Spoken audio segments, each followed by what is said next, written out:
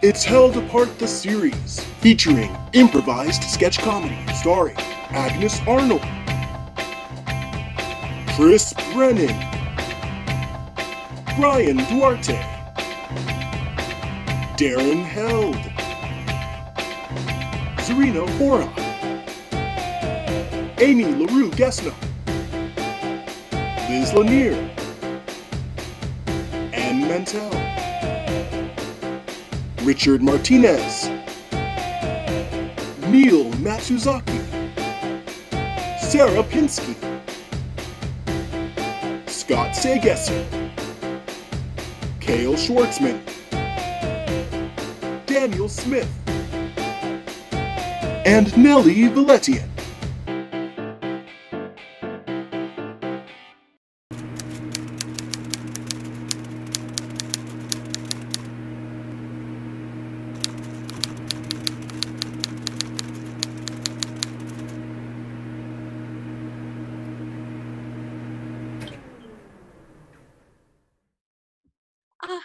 Hi.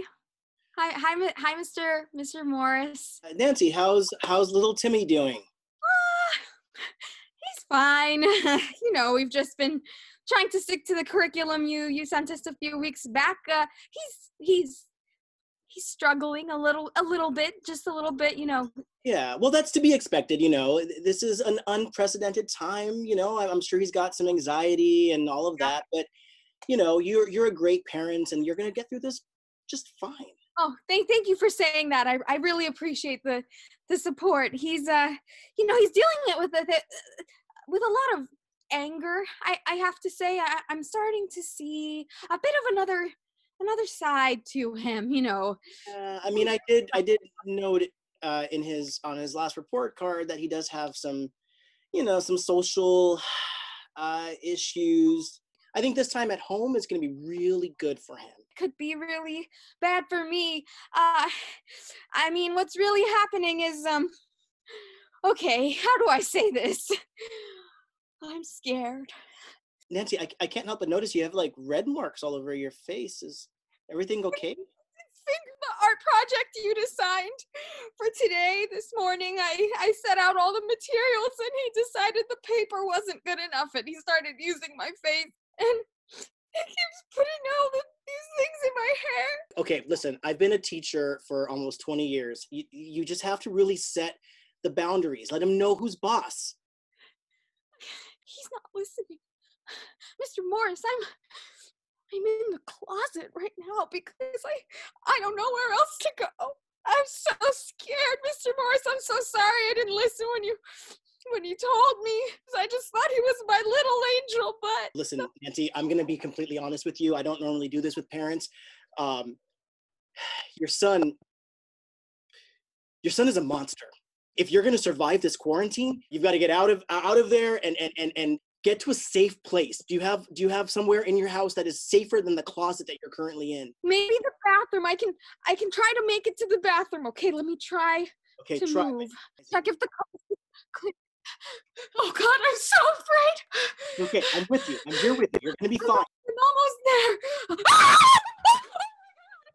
There's things coming. He's here. Nancy, get to a safe place. Go back to the closet. I have to go back. It's not safe. Get back in. It's okay. You're gonna be fine. I'm back in the closet. Nancy, that was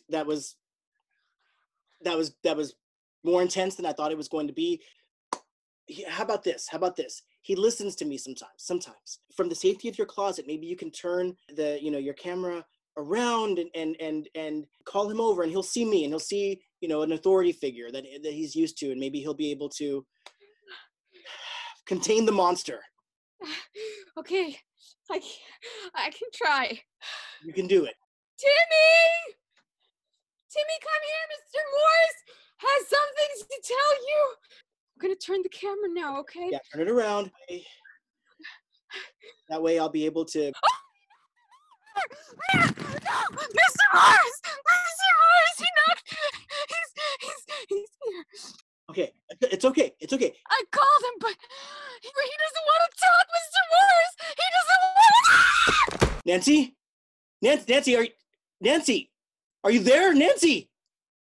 Nancy can't talk right now.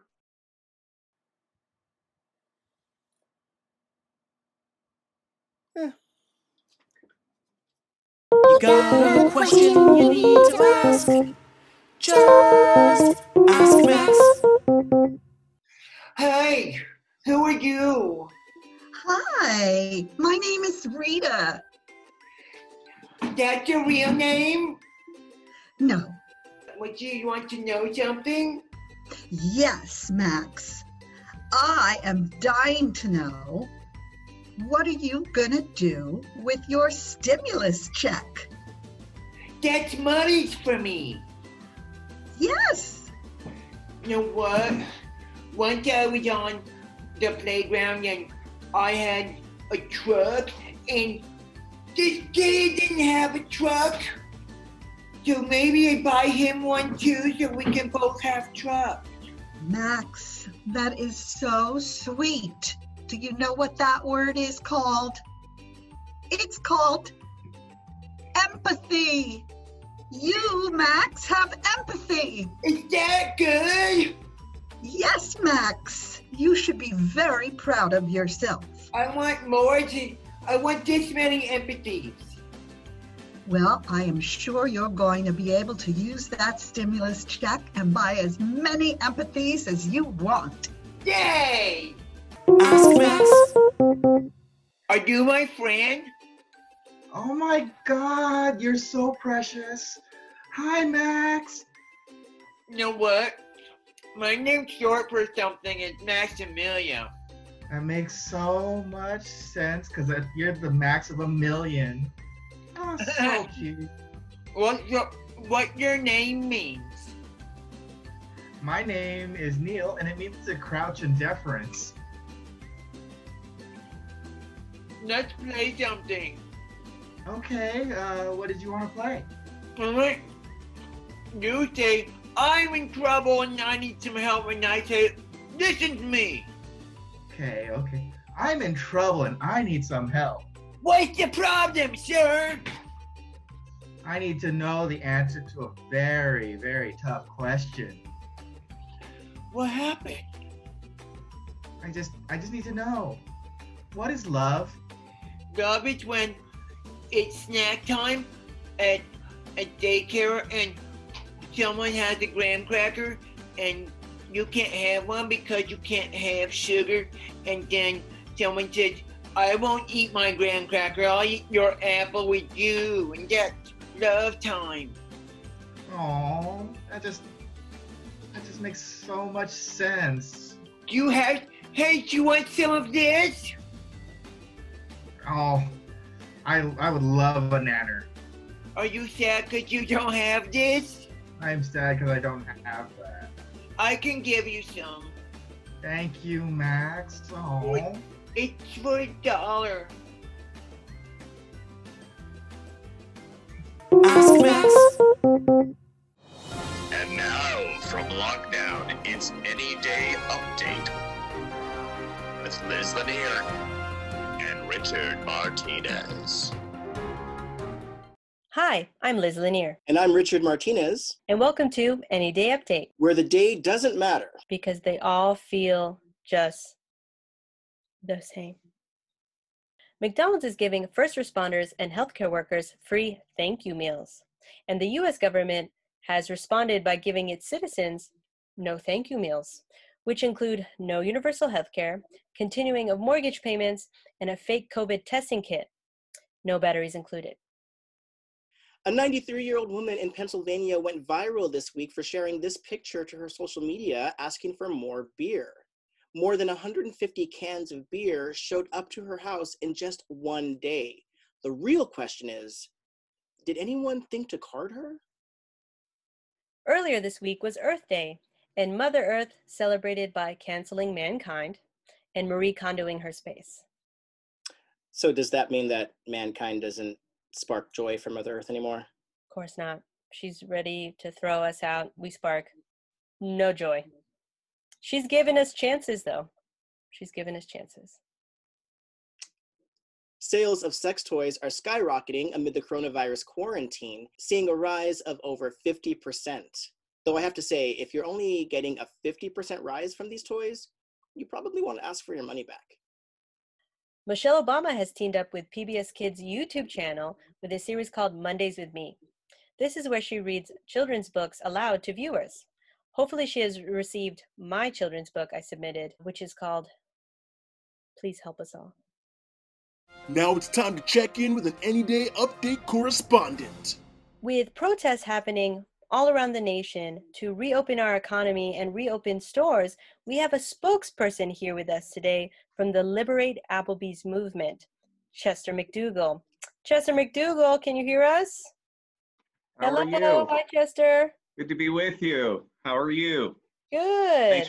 Thanks for giving time to our cause. We're equal opportunity here at Any Day Update. That's what I understand. I don't get the internet much. Chester, you're not part of the fake news contingent. Yes. Chester, why is it that you think it is so important to open up small businesses, Applebee's in particular? I'm a patriot, and I truly believe that when Abraham Lincoln wrote the Declaration, the Constitution, he meant it in his heart. He meant it in his heart that we have the right to liberty. We have the right to a whole bunch of guns. We have a right to the Applebee's steak stampede. So that touched my heart when I read that. I had to do something about it. We can't just sit here. I have the right to choose. You can't tell a man what to do with his body. Right. To my understanding here, we have that you are working with other coalitions. Sure. Do you mind speaking about the other coalitions you're working with? As you can see from this map behind me, we go all over.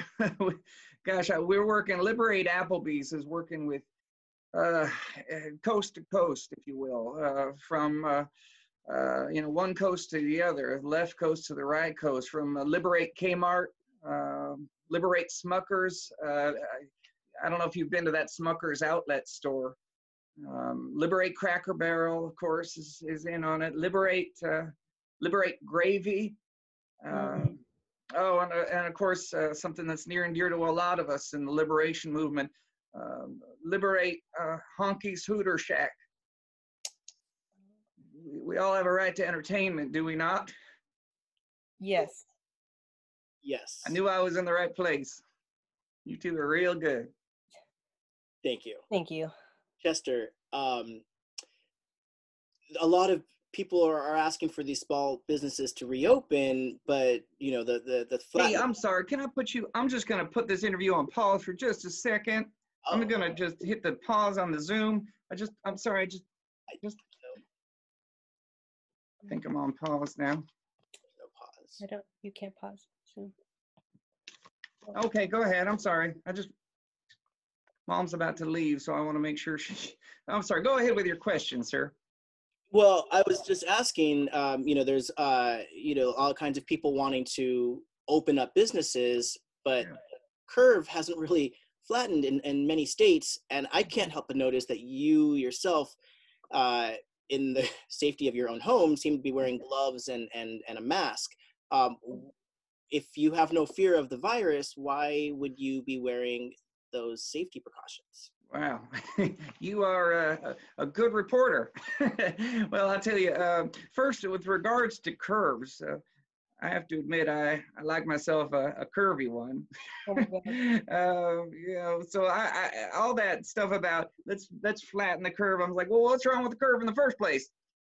But this is really not for any sort of fake virus or whatever. This is for the immigrants. As you know, that they're all around us. I might be going next week. If they let us out, I'm going to go back for the celebration of the anniversary of the mentioning of the building of the wall. It's a very exciting time for a lot of us. Yes. Yeah. I'm sorry. It looks like she's just about to head out, so I'm going to put it on pause for just a moment. I'll be right back. Don't you go anywhere. Yeah. We're not going anywhere, Chester. Mumsy, before you head out, I'd like, if I could get the chimichanga and the huevos rancheros, please, Mommy. Love you, Mumsy. Love you. I'm back. Oh, we're unpaused. Okay, thank you. Unpaused. I'm a techno guy, so sorry about that. Hope you didn't think you were lost in cyberspace. No, unfortunately not. Very much here in this interview. Yes. I couldn't help but notice that although it seems that you may have some anti-immigrant sentiment, correct me if I'm wrong, you are ordering from your mother food from Enrique's, which doesn't seem to match with the rhetoric you've been proposing to us. Oh, that's a little different, and I don't want to get into a back and forth here, but you see, I have a real nice collection of gardeners outside, and they turned me on to this food, and yummy. So I think that's okay. It's just the other parts. We got to protect ourselves, So that's really what we're here about at Liberate Applebee's, Steak Stampede and carbs. I remember when Dr. Martin X said, and he was on a hill, and he said on the Sermon on the Mount, he was like, we must have potatoes, and just that kind of stuff. I'm a guy who's just inspired by that. Right. Chester McDougall, it's been an experience having you on the show. Please feel free to watch our We're all invited. By the way, when we get into that Applebee's, hey, there's always a little bit more gravy for you two. Okay. Thank you very much for that invitation, and thank you for enlightening us about the Liberate Applebee's movement. Thank you for having me. Mumsy, I'm done. All right. Well, that was. Did you notice his accent changed? Yeah. Oh yeah. Yeah. I want to know like more about the Liberate Smuckers movement. I feel like I've learned a lot. Yes. With that learning, maybe we go on to the last joke. Yeah, I think it's time. All right, here we go. This week, IKEA shared with the public its recipe for their iconic Swedish meatballs. The instructions, in typical IKEA fashion, were hard to understand as there were only pictures, no words, and missing ingredients. This has resulted in a spike of kitchen-related murders among quarantine couples. Thanks for that piece of news, Richard. If there's blood on my hands, I know to blame IKEA, so. There you go. Yeah. All right, well, this has been Any Day Update. I'm Liz Lanier. And I'm Richard Martinez. Join us next week. You got a question you need to ask? Just ask Max. Hey, are you my new babysitter? Hi, I'm not. I wish I was. You're so cute. I know. Hey, you know what? What? Sometimes I don't need a babysitter because I'm 5. Next sometime I'm 4, but gonna be 5.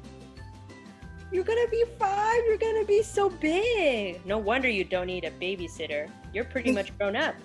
You know why? Because Why? I'm not a baby. You're not a baby. Of course not. You're a little man. Who are you? My name is Sarah. Nice to meet you, Max. And I just had a question. What's your favorite activity to do during quarantine or during lockdown right now? Oh my gosh.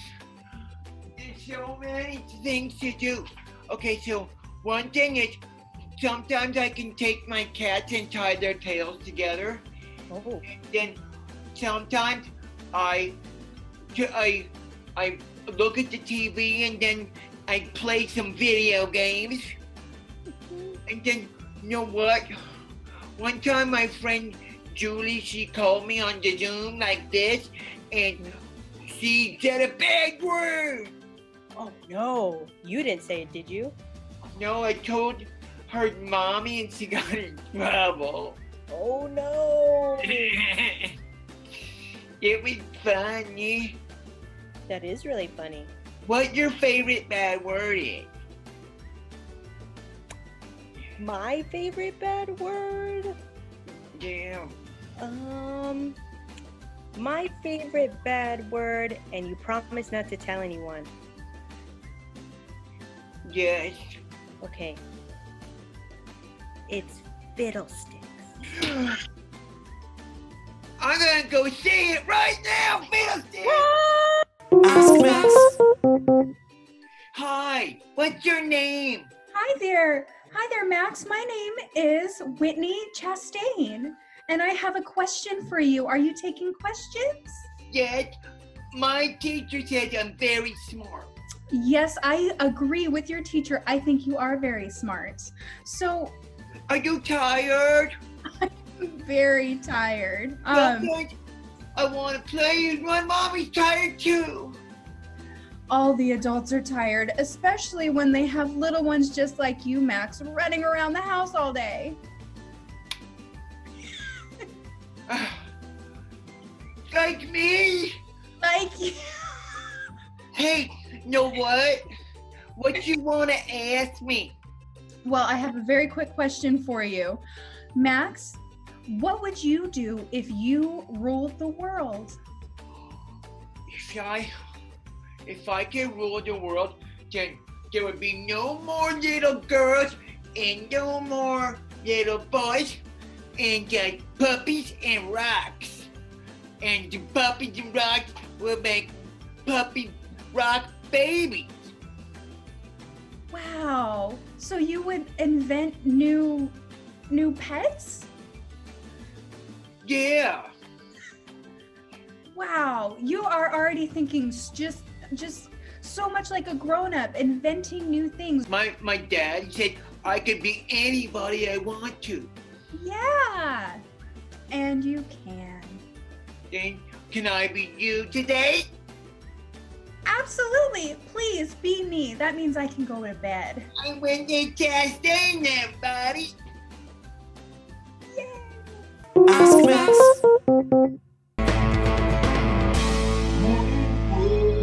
All right, everybody, welcome.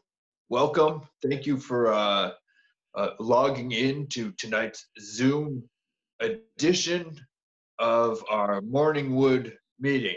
I wanted to hold these meetings so that we could, as men, get together and just, socialize during quarantine. I want to go around, introduce yourself, and then tell us what would you be doing today if you were not in quarantine. For example, my name is Dick Wilsonson, and what would I be doing? Well, I'm a prison guard, so they happen to have let all of our inmates go because of the quarantine, so I'm home now. And what would I be doing? I would be probably overseeing the lunch. It's not like I would be beating someone up or anything. I would probably just be overseeing the lunch program right now. Let's move over to the left. Why don't you introduce yourself, sir? My name's Zach Matsui. I'm a construction worker. Right now I'd be just up on the high rise, just riveting in girders with my hands, building, constructing, making something from nothing. And now I just sit here. Yeah, I hear you, brother. I hear you. All right, moving on. My name's Reggie. I'm a bit of a, I don't want to throw around the word lumberjack, but it's kind of what I do. Every piece of furniture you can see back here, I made. That bookshelf back there, I made that. That bed, I made that. So this morning, I would be out there, chopping down some trees and building shit. I had to leave all my good tools back in the lumberjack yard. All I got in the house is a pair of screwdrivers. I got nothing to screw, I got measuring tape. I got nothing to measure, man. It's hard. This is real hard. I'm sorry, just go to the next one. Go to the next one. It's okay, let it out, man. That's why we're here, and thank you for sharing. Let's move on now. Hey guys, I'm Harlan Trout, and I work the night shift security at a B of A. In the morning, I would probably be sleeping, but I have this beautiful ritual where I start by going into the woods and shooting myself an elk that I can chop up and have for dinner, and they close the fucking woods. Glad you brought that up, actually, because that leads us into our next segment. It's called Morning Wood. I'm going to share my screen now. We're going to go around the circle again, and instead of talking about what we would do on a normal day, we're going to talk about what we would do if we were in the picture here. Let's all just take a minute and really take it in. That's everything a man needs right there. I want to bathe in that lake. I want to go out there and just chop down those trees and make something, I want to lean against that tree and take a nap and dream about building a fire with my bare hands, and then I wake up and there's a bear sniffing around my toes, and then he starts licking them. It tickles a little bit. I just want to go fishing. Hey, I just want to circle back here a minute. Dick. Yeah. What's going on with you and bears, man? What do you mean? I mean, you're talking about bears licking your toes and it tickling. I don't know. It sounds kind of. He's just licking my toes because maybe I spread some honey on it, and then maybe I capture that bear and I put a saddle on him, and then I ride him around. He's my companion. Why would you do that? That sounds super weird. I don't think you guys are getting the idea of the idea of it. Here's a new picture. Oh man, that looks like a real nice table. I would love to hang an elk with a rope from that big hanging piece of wood. Look at those giant marks. Looks like it's from a giant bear claw that would just like grab onto you and just like bear hug you, and then just like be in total control of your whole body, and then you just surrender to it completely. Dick, sounds like you're kind of into bears, dude. Yeah, it's getting weird. I'm tempted to leave here and go watch my stories. I've been getting really into General Hospital. Oh my God, me too. General Hospital, Days of Our Lives. Can you believe that they brought Stefano back from the dead again? No spoilers, guys. I haven't seen that one yet. Guys, what the hell? This is supposed to be about, we're like talking about the woods and like men things. Yeah, no, it sounds more like you're into bear fucking, dude. Adapt or die.